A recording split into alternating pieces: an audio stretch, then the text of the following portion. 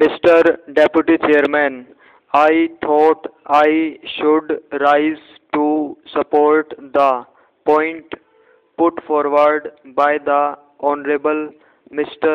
Punzuru, but my honorable friend from Hyderabad has said certain things which I had better deal with first.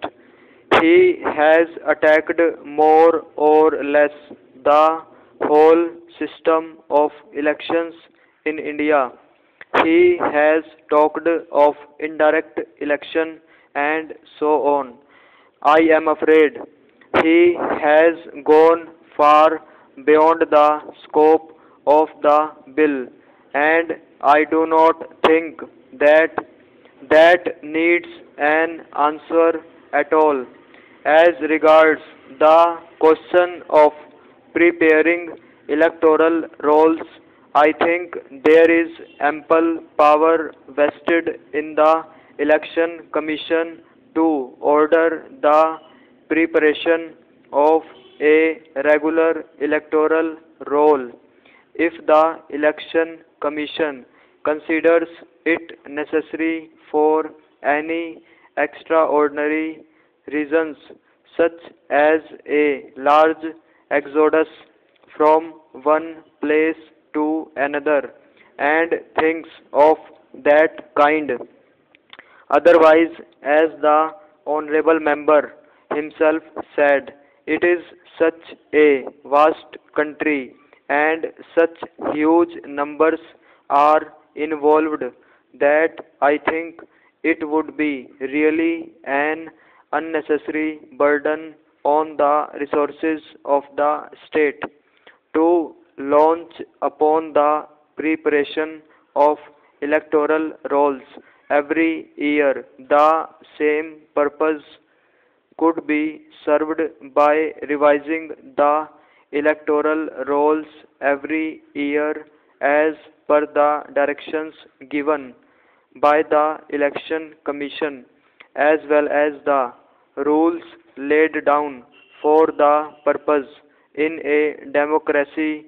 One of the prerequisites for its success is vigilance, and I think it would be quite in order to expect the people of various parties to interest themselves in the revision of these electoral rolls. In fact, that is an obligatory task of the citizens, and it only helps to create greater awareness and alertness on the part of the different parties. There was another point made by my honorable friend to which I should like to refer. He referred to false personation. I am not going to deny it absolutely. There might have been some false personation, but to say that it was the Congress that resorted to false personation and that all other parties were paragons of virtue and were angels dropped from heaven is simply absurd. That he should have had the boldness to venture such a reckless statement. I should say irresponsible statement without any proof whatever was wholly unfair on his part to the Congress, and it is no credit to this august house that one of its members should make such an allegation against the opposition parties. Sir, my purpose is more to appreciate the stand taken by my honorable friend Shri Kunzuru. I do not know It is for the Home Minister to say whether even now, as the clause stands, it would not be open to the Election Commission to review the order of the Chief Electoral Officer made in appeal against an order of the Electoral Registration Officer. I have an idea that the Election Commission is supreme in these matters, that even when there is an appeal from the Electoral Registration Officer to the Chief Electoral Officer, and the Chief Electoral Officer passes an order, though it may be final in the ordinary sense, it does not preclude the addition Commission from revising that order. I would like to be enlightened on this point. If the Honorable Minister in charge of the bill says that the order in appeal of the Chief Electoral Officer over an order of the Electoral Registration Officer is final and it is not open to the Election Commission to set it right, then I beg humbly to differ from such a stand, and I think that is a lacuna which should be made up.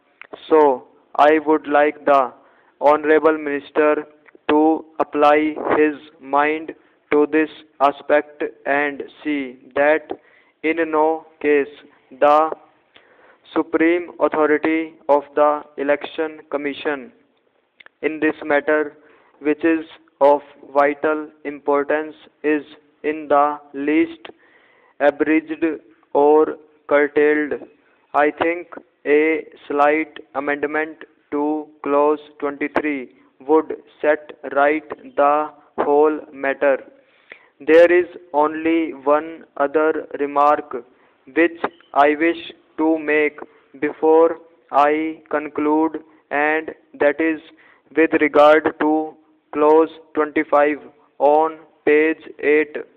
It enjoins on every local authority an obligation to make available to the Electoral Registration Officer such staff as may be necessary for the performance of any duties in connection with the preparation and revision of electoral rolls, well with the knowledge that we have of these local authority may fail to make available the electoral registration officer the staff that he wants.